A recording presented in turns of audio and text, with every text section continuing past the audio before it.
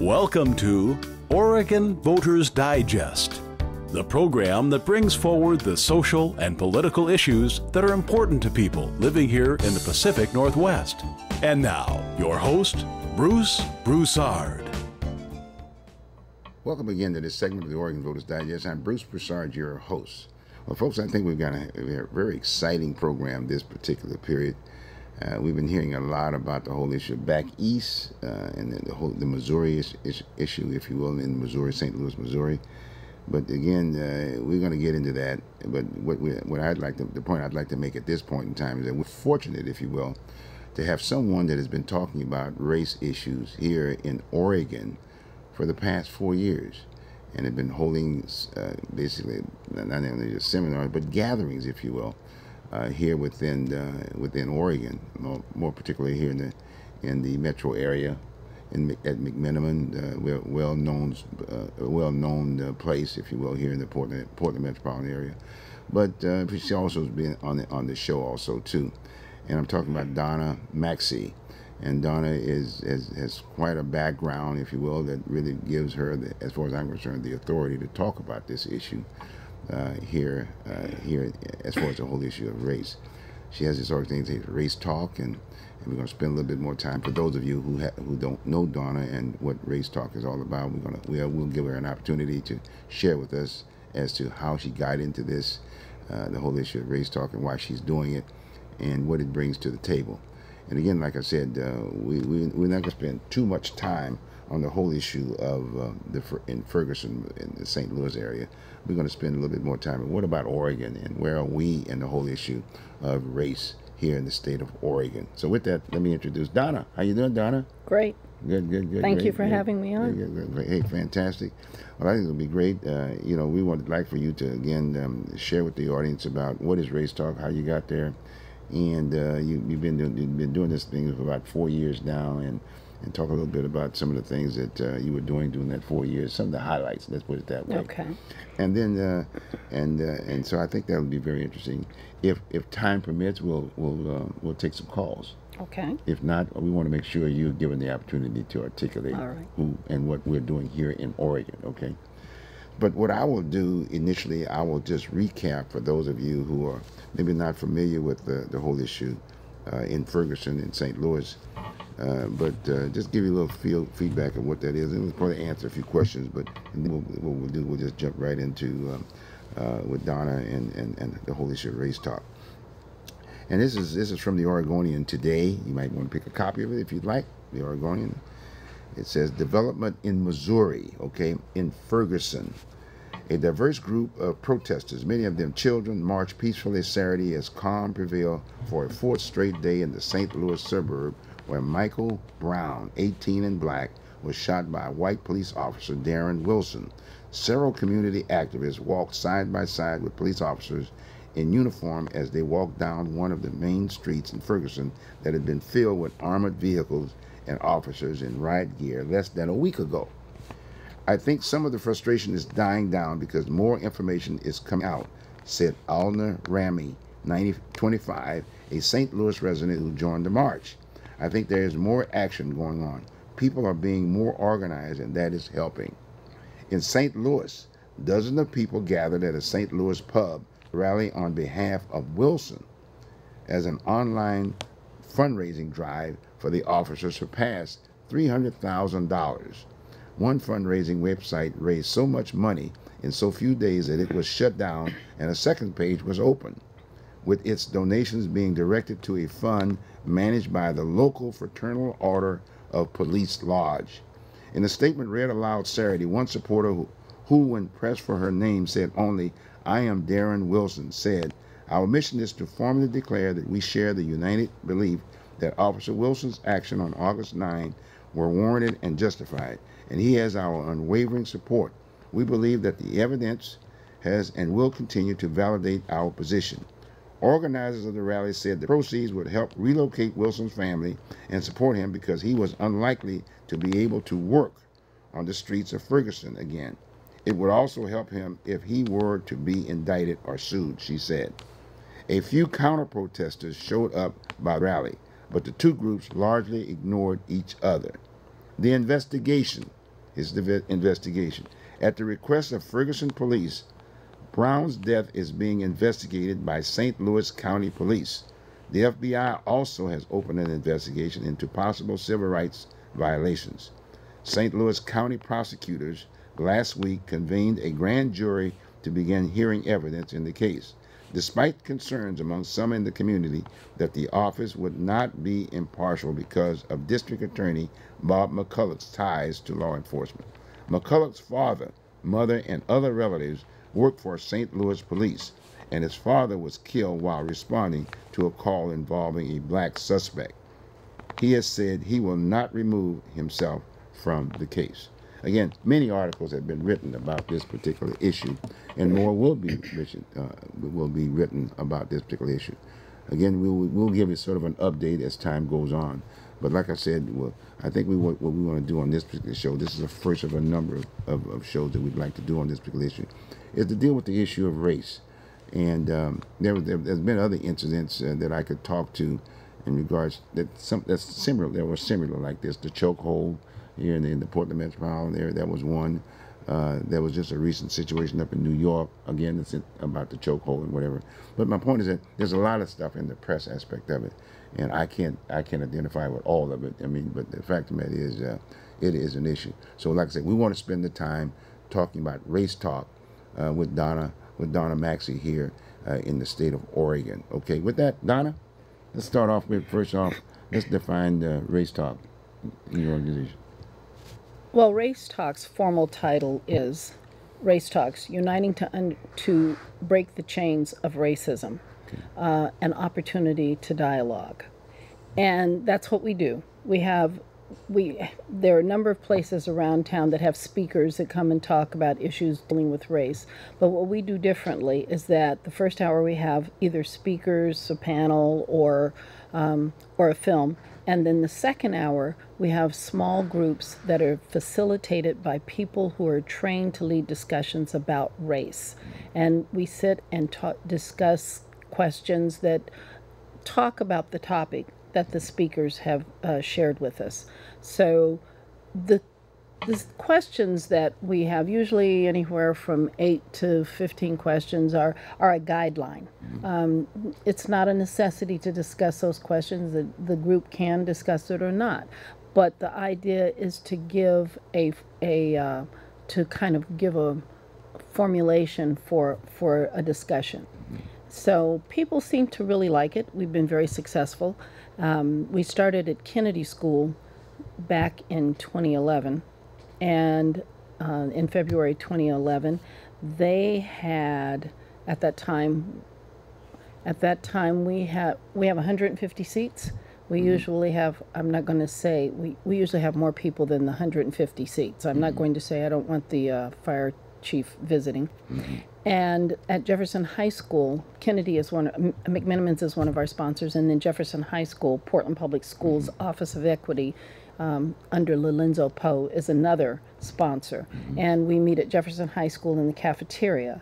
We're still kind of developing the audience for that, but we're in the cafeteria, and we generally have anywhere from 25 to 75 people come to Jefferson. So if your audience is interested in definitely getting a seat, come to Jefferson. Now, I noticed that you picked that particular area because it's a more diverse area within the state of Oregon, as far as population-wise, for African Americans and whites. I mean, you got the whole... Kennedy School was a little less protracted than that. Kennedy School is where McMenamins has a meeting place, large enough to hold a crowd. And our first one, I think at first Tim Hills, who's their historian, was quite surprised because our first one, he thought we might get 25 or maybe 50 people, and we had 85 people who showed up for the first one. He was stunned. And what he noticed was that was the largest crowd, mixed ethnic crowd, that they had ever had at Kennedy School. And every time our crowd is usually about 67% white, 33% people of color, depending on who the speaker is and what the topic is. And what's amazing to me is that at every race talk, about 1/3 to 1/2 of the audience are first-time attendees. We have some people who've been attending for the whole time. Mm-hmm. So it just varies back and forth. You know, people come in, drop in and out depending on the topic. Mm-hmm. What some of the topics that you were in discussion? Well, share some of it. Maybe highlighted ones. Okay. I'm a little prejudiced. I like them all. The first year we talked basically about these are people of color, 101. Most people of color know something about white people. Mm-hmm. White people know very little in general about people of color.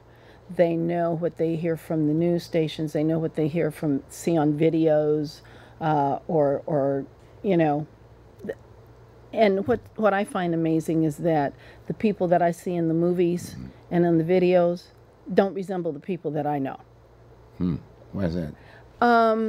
In the videos, and this is one of the things that makes me very sad as a former educator, children are given the idea to believe that they have to wear grills, they have to wear their pants sagging halfway down to their knees, that they have to use the N-word, mm-hmm. that the N-word and MF are a great part of their vocabulary, that they don't speak standard English, that if you're speaking standard English, you're coming from, you know, you're trying to act like you're something else. Mm-hmm. So this is a small segment of the community, and the part that I find so interesting is that the people who are doing that generally are not like that themselves privately.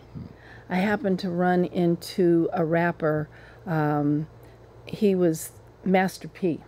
I happened to run into him. Okay. And you know, if you see Master P, his image looks a little gruff. Mm-hmm. I almost didn't recognize this guy. He was so gentle and warm, and I thanked him for his appearance on Dancing with Stars, and it was, albeit brief, and said what I really liked about him was that he produced his own records. He produced and he recorded, produced, and distributed his own records. So he's the first brother to do that and get his cut. And in fact, following his lead, someone else had done that, hawking their wares door to door, and the record company came to them and said, "We'd like to sell your records." And the brother said, "Okay, we'll take an 85-15 split. Okay.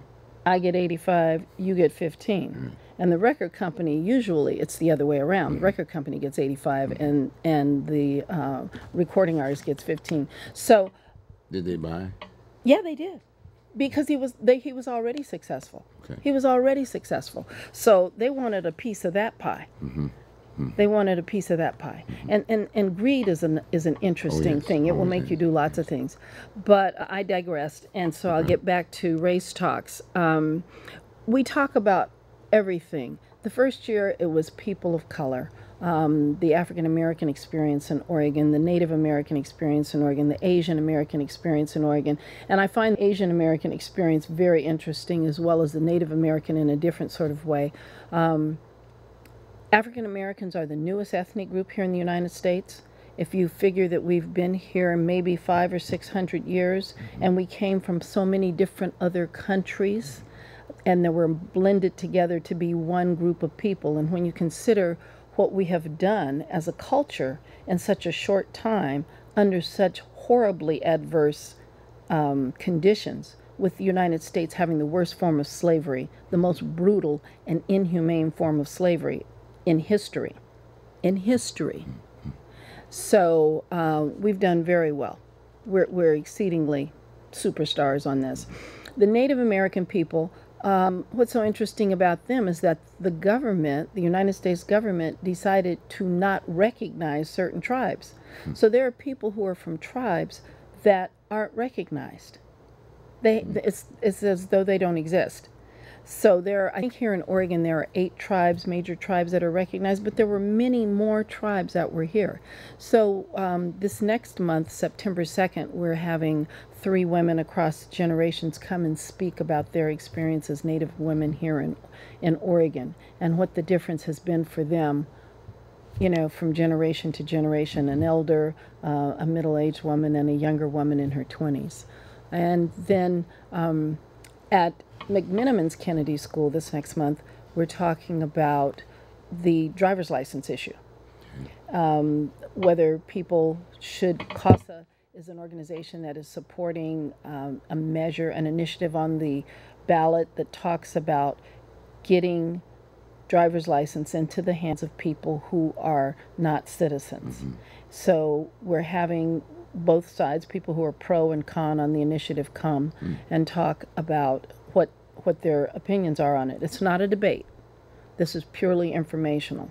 If somebody wants a debate, they can go somewhere else, but we're just having it for informational purposes. Some of the other programs we have at Race Talks are, and I mentioned the Asian American. This is so interesting. Polo Catalani, who was one of our speakers when we had that topic, pointed out so beautifully that all of these people sitting here are now called Asians, and before we came to the United States, we didn't know what an Asian was because they weren't Asian.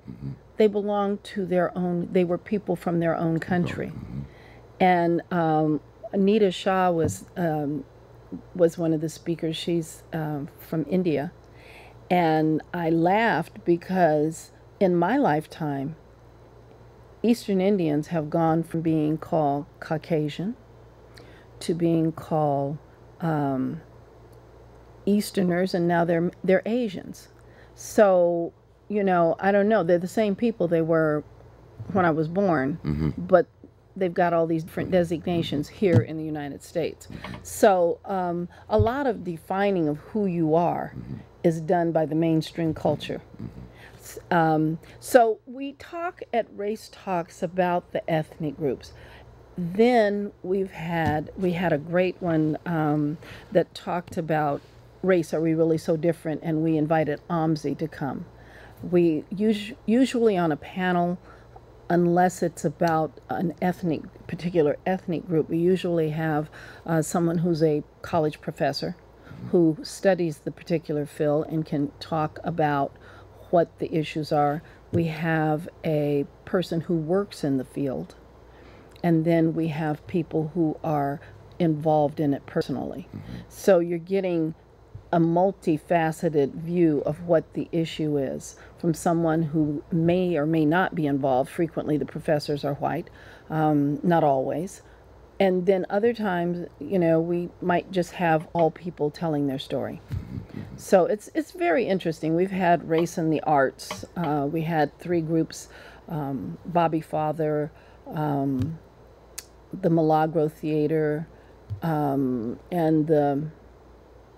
the drums, the taiko drums. Taiko Portland came and spoke, and also the director of RAC, the Regional Arts Council, came and spoke about race in the arts. We've talked about health issues. We had a presentation about fluoride, and some people came to me and said, we need to talk about this. Race is involved with this fluoride issue. I had no idea that there were ramifications for people of color in terms of fluoride, but they presented quite the compelling case.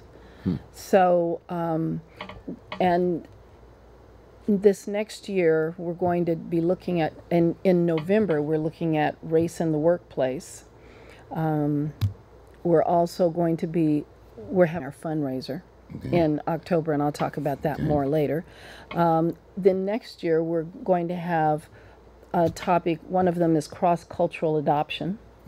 So I have a couple of people who were adopted cross-culturally, an Asian man adopted by a white family, a woman who was adopted and she's not sure what her ethnicity is. She thinks she's Latina and maybe Asian or Indian, and was adopted by a Jewish family. And then I ran across this woman in Costco. I'm hawking speakers everywhere I can. I saw this woman and white woman, and she had a little black child. And I said, "Is that your child?" And she said, "Yes." And I said, "I want you to speak." Just like that. I want you to speak. She did. She said she would. So she says, "Oh, I thought you wanted me to come and listen." "Oh no, I want you to talk." So I'm hawking speakers everywhere I can, and trying to to raise the awareness about how race is involved. We haven't done anything with racism in terms of, and racism and race are two different things. Yeah. Let's define it for us. Help us out a little bit on that. Well, the two. Actually, there's one race. Okay, all right. The human race. Okay. And the rest of the people are cultures and ethnic groups that are a part of that human race. And the reason that it is one race and one species is because when you have in the animal kingdom, and we are human animals, if you mix across species, then generally it doesn't take, and you don't produce an offspring. One of the rare cases that you do is in the case of a mule and a horse, of a donkey and a horse. Then you get a mule, but the mule is sterile. And if you look at human beings, pretty much people who are mixed, gee whiz, they can still procreate. Yes, that's right. So they are all part of the same species. So racism is an interesting topic, and it's race, just like race is a man-made phenomena, racism is a man-made phenomena. And the definition of racism here in the United States is when you have a system, when you're a person that is represented by the system, and it supports you. So when you act as that person that the system is in support of you, then what you're doing is being racist in your actions. Define system. Well, the social system here in this country. Okay. The social system, the dominant group in our social system in this country is Caucasian. So when a white person does something, they might do the same thing that a person of color does, but the person of color doesn't have a system that backs them up, that supports them in quite the same way. And so if I do it, I'm being biased or prejudiced. I don't have, as an African American woman, I don't have the power of a system to back me up. Whereas if I were a white woman and I did the same thing, then I have the power of that system to back me up. So it has far more far-reaching consequences for what occurs than it does for a person who does not have the power of the system.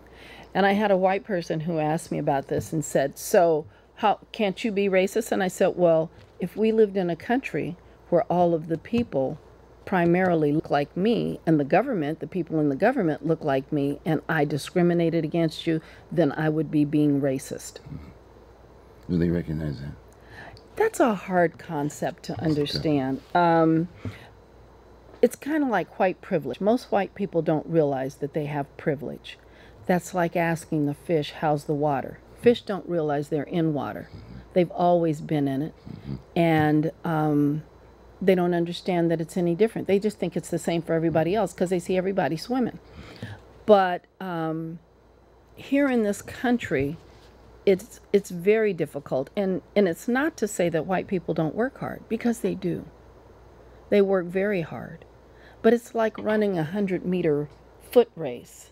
Poor white people start at 0, all the way up to the Rothschilds at plus 97.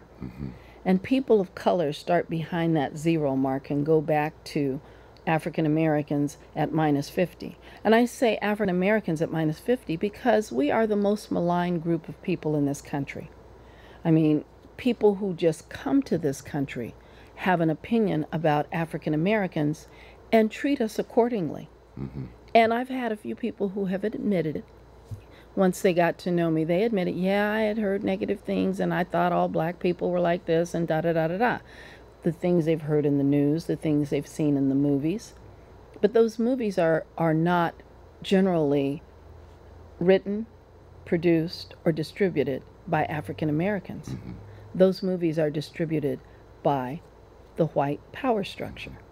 So it's a whole different, how I view your actions and how you view your actions are two different things.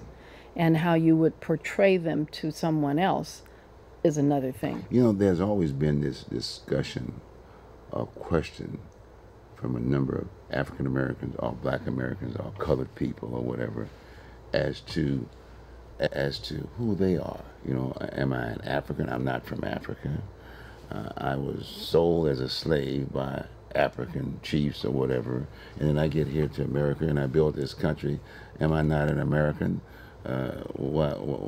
There's this discussion, you know, because we went through these various cultures of initially, are you black? Are you in? We went through several of these. How do you address that issue? Has that been a discussion in some of your topics? No, I don't think how one calls oneself is that important. Yeah. Okay. I personally define myself as being descendant of the kings and queens of Africa, and of slaves here in America. And some people have pointed out to me that my people weren't slaves; they were enslaved. Enslaved. Enslaved. Okay. E-N, slaved. Enslaved. And so I am very proud of both groups. Mm-hmm. And I had a person once ask me, are you really descendant of kings and queens? And I said, well, let me put it this way. I don't know exactly who I'm descendant from, who my ancestors were, so I get to choose. And since I get to choose, why would I pick the bums? So I choose the kings and queens. And the people who came here that were supposed to be ignorant and have no knowledge, but came and worked the fields, grew the crops, built the White House, and most of all the other buildings in this country in the early years, and the railroads, all those people, not knowing how to at first talk to each other because they came from different countries and different tribes, not knowing how to read, not knowing how to write, and still they rise. And still they rise. Phenomenal people. But why is that so? I mean, why? I mean, you like I said, you've gone this thing 4 years. You've been talking about people of color. You've had this diverse group. Is that majority group learning what we're talking about here? Are they understanding? I think a lot of people are. I think one of the things that I found so interesting, I've had white people who have told me, this is the first time that I've ever talked about race and felt comfortable asking questions, that I've talked about it with a person of color and felt comfortable asking questions and not afraid that I was making, putting my foot in my mouth. And as I like to tell people, you will put your foot in your mouth. Mm-hmm. And I do it. We all will do it. The whole purpose of having a facilitator is so that when you put your foot in your mouth, they help you take it out. And when and to keep other people from putting their foot somewhere else on you. And I've had people of color who have told me, this is the first time I ever told a white person how I really feel about racial issues. So I think and the evaluations bear out that people enjoy the discussions, that it's informative, that they want more of it, that they're interested in learning about it. There's thirst for it. We have capacity crowds at Kennedy School. Wow. And overcapacity, I should say. Let me just say capacity. I don't want to say that too loud. But and we're growing. Good. And so the plan is to keep enlarging race talks, and hopefully we will take it statewide and maybe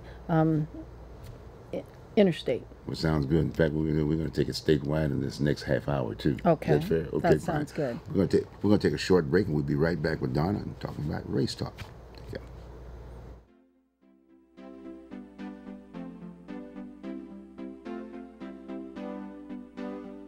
You are watching Oregon Voters Digest. This program can be seen again on these channels on these dates and times. Tell a friend.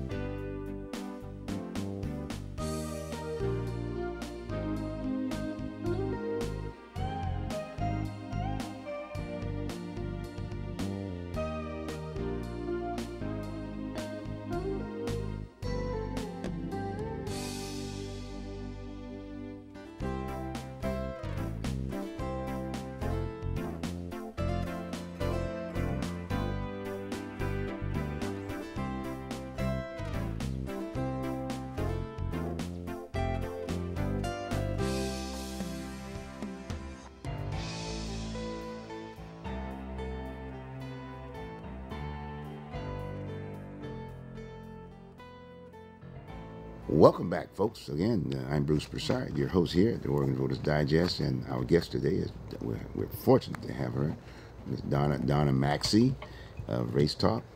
And boy, this has been just great.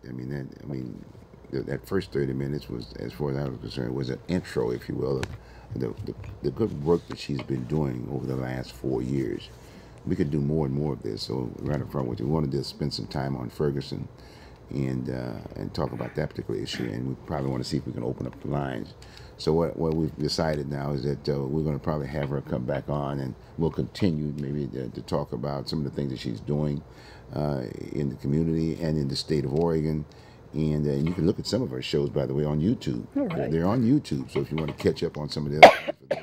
But on the others, we're going to have her on and maybe just highlight some of the things that she plans on doing, and have her come back onto the show and basically entertain you too. Okay, fine.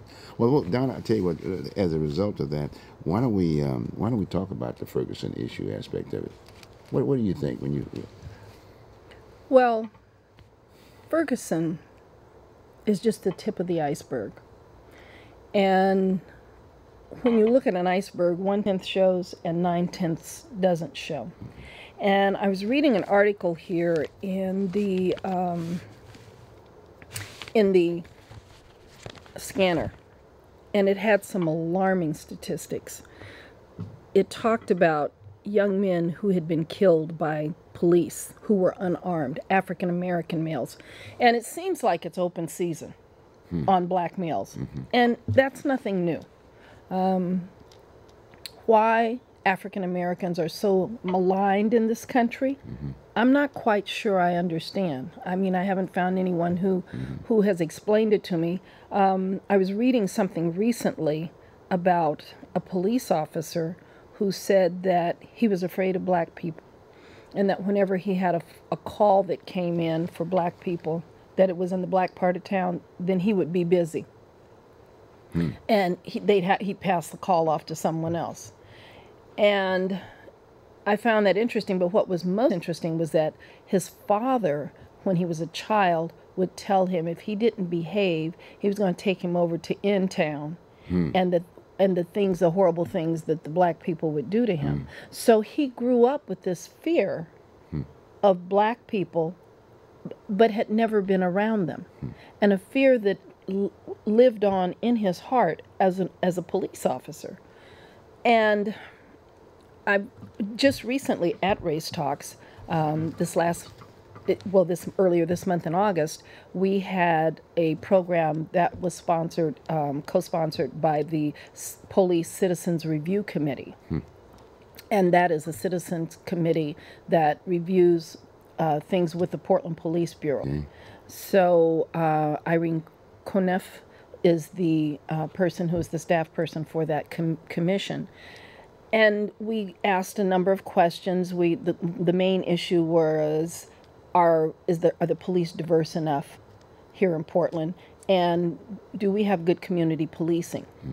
And I think a lot of these shootings would be eliminated with those two things if they were done properly. Number one, have officers in the community that look like the people who are in that community, and also that know the people in that community. The other thing is to have community policing. They showed a clip from someplace back east in Ohio, I think it was, that had won an award for community policing. And they showed a clip from the movie, not the rail, I forget the name of it, something about police. I've never seen the movie, it's on HBO. And it's a program that talks, and a woman was talking about the policeman. She said there was a white policeman that came by, and he came and introduced himself to my mother, and he stood and talked to her and sat on her porch, and he talked to all the people who went by, and he came back and talked to my mother on a regular basis.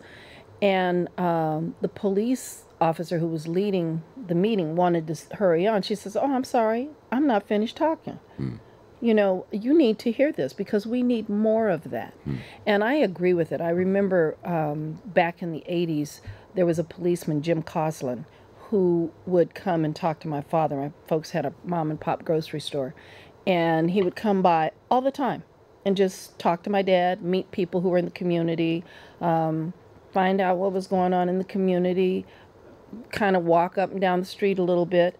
When Rosie Sizer was made police chief, I was on the Human Rights Commission at that time, and it was shortly after I'd gone on, it was after meeting, she was standing there waiting to talk to me, and I thought, okay, I think she's waiting to talk to me. I wasn't quite sure. I didn't know her, and so she said, are you Mr. Maxey's daughter? And I said, yes. And I think it's funny because his first name is Mr.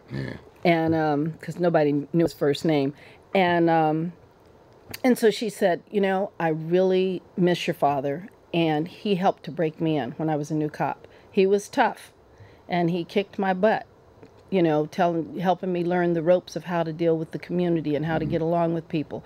But he did a great job of that. And that's what we need. We need more community policing. It's hard. It's easy to kill someone that you don't know. And if you already come with the fear of a group of people and you have a gun, then that gives you a defense. I remember walking through Costco and seeing an officer coming out of Costco. Now, he's just walking out of Costco. It was a young white guy. He has his hand on his gun. And I'm thinking, why do you have your hand on your gun? You asked him that? No, I didn't ask. I just looked at him. I just watched him walk by. I thought, why is your hand on your gun? Why are you at the ready? You know? And it might be a place to rest it, but he didn't have his other hand on his on the holster on the other side. He had it on his gun. I think that that there are a number of people who become policemen. I think the same thing that happens with teaching is people who get into the police, either it's a calling, something that they decided to do as a young child because they wanted to help change the community, and they had a good experience with the police as a child, or they saw the police as being someone brave and strong. And then there are people who were picked on, who decide they want to become policemen. And so they become policemen because now I got a gun. You know, let's go back to that point in regards to community. That's very important. But the person that comes to mind from my experience here in the Portland metro area was Harry Jackson and his sister. And I think his son also was named, but Harry, more in particular, he was the only guy that I knew, police officer. There were others, but Harry felt very comfortable driving alone in the car, 24/7, anytime, anywhere in the community. Bottom line, he had the background. He grew up with a lot of these folks, and he was the local aspect of it. That was very, very effective. And so the idea was, by the way, I was going to ask you the question, was Harry ever given the opportunity to come and meet the group to kind of share his experience and why he was so successful in doing what he was doing? We haven't talked about that, and that sounds like a panel that we need to have this next year about the actual art of policing, because there's an art to everything. Oh, it is. It is. Even if you're collating papers, there's an art to getting it done. And so I think that's a great topic. And Harry is one that I will ask to come. And then there's a Captain Smith that I knew purposely. In fact, he was one of the major factors in getting more African Americans on the police force. I mean, really, they used to call them rent-a-cops and whatever. But the bottom line is that he was very active in getting folks. He's a white guy, a captain, if you will. But again, he was the kind of guy, again, that basically said to those other officers, get out of your cars. Get out of your cars, go play some basketball with some of the kids out there playing hoops and this, that, and the other. That was actually going on during that particular time. Then there was a change. And that needs to happen. When I was a kid, the police would knew the kids. Right. And I think it needs to happen again. Right. Tell you what. Look like folks are wanting to. We said we're going to open up the lines. Is it okay? We can do this now? Sure. Let's go on and open up the line at this point in time. Okay, your questioner? Yes, please. Hello, do you hear us? Yes, Bruce, Bob. How you doing, Bob? Sorry you couldn't make it this time around. Yes, I got in time to... Are you there? Is Bob there? Yeah, I'm trying to put my TV on mute. Okay, good. Okay. Okay. So Donna, how are you doing? I'm fine, thank you. Good. I was listening to you as you began, and one of the questions that I came up with is one of the things that I noticed in my travels is that we see when we have a conference or a gathering, we want to talk about race as a group, not just a black group, but all people of color. But when Latinos or Indians or Asian Americans or Pacific have their conference, they want to talk about their plight and what's going on with them. How do we get our young black men and women to understand that we need to have that conversation among ourselves about ourselves before we begin to include everyone else? Good. Am I right or am I wrong? Good. Hey, good point. Donna, talk to us. What do you Okay. I think you're absolutely right.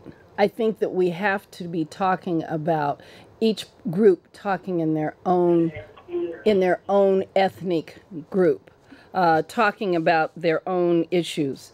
And the way you get that started is that 2 or 3 people get together and get started on it. It's not rocket science. It's not, you don't have to have any formal training. You just have to have an idea and then sit down and get started with it and bring other people on. If you belong to a church, you need a place to meet and you need a topic to discuss. And start it there. One of the things that Bruce and I didn't discuss this time is how I got started with Race Talks, and it came out of working with Courageous Conversations in Race, which is about talking about race, period.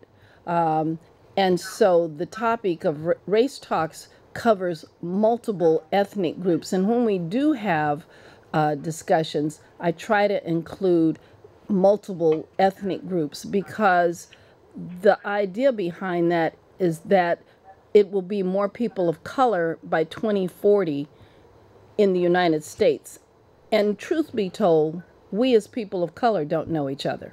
Mm-hmm. We know white people a little bit better than we know ourselves. And I, as an African-American woman, cannot speak for all African-American people and wouldn't dare try and wouldn't want anyone else speaking for me.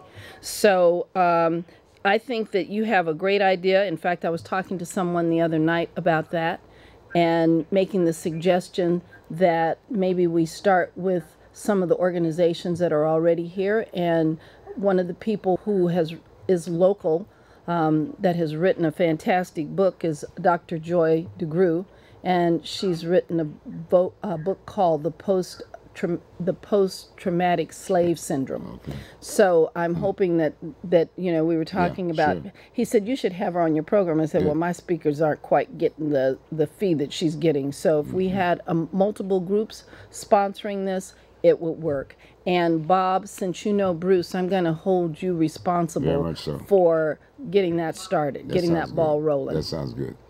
Bob, thank you very much, buddy. I'll see you week after next. We'll talk about that. Yeah, you had another point. You're quite welcome, Bruce. Wait, by the way, you had another question? All right.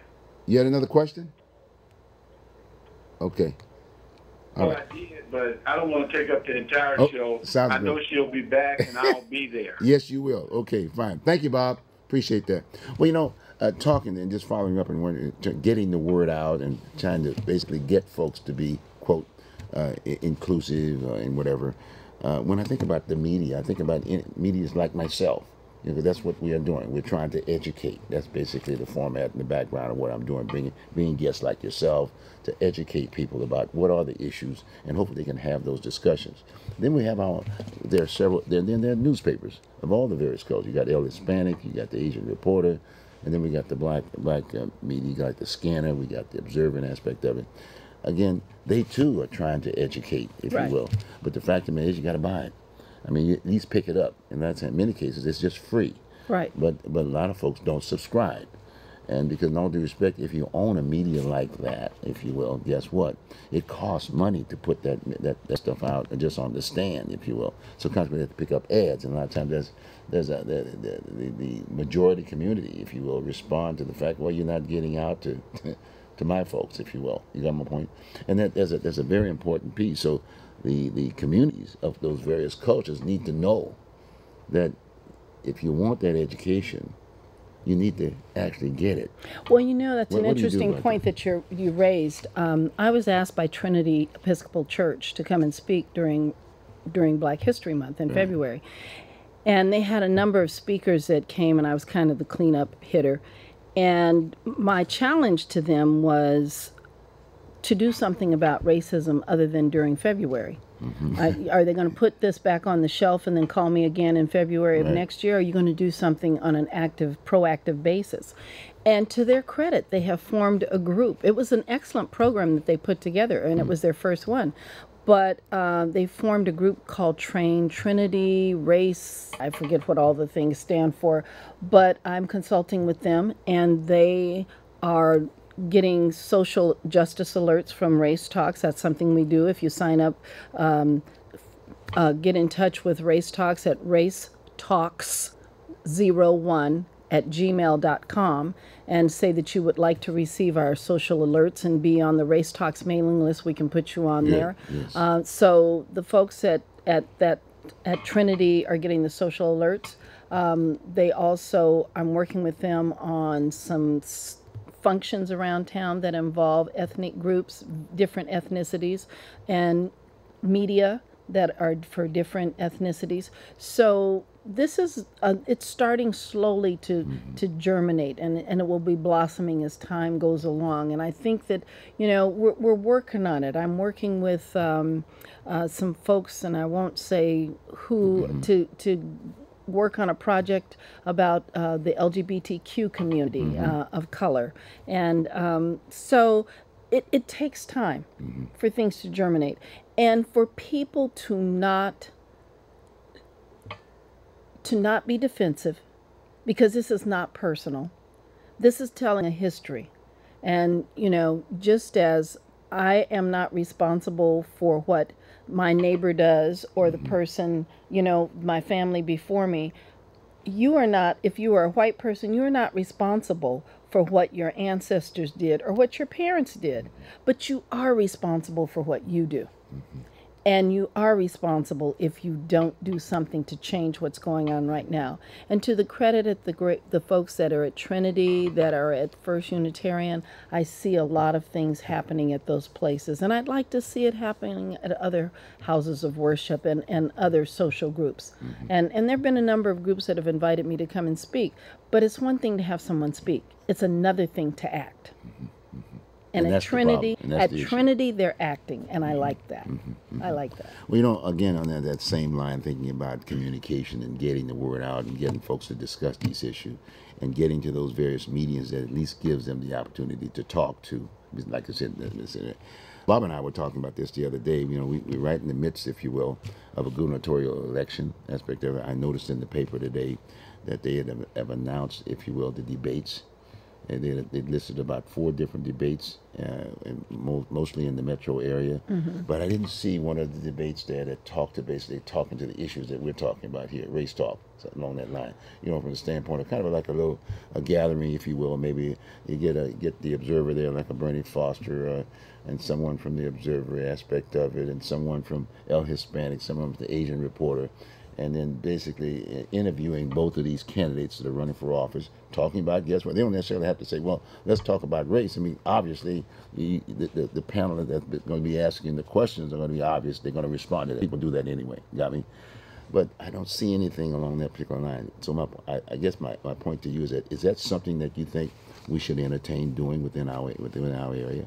Absolutely. I mean, at the same time, let me say that all of the issues that affect white people affect people of color in a greater way. And particularly if those people of color are lower socioeconomic.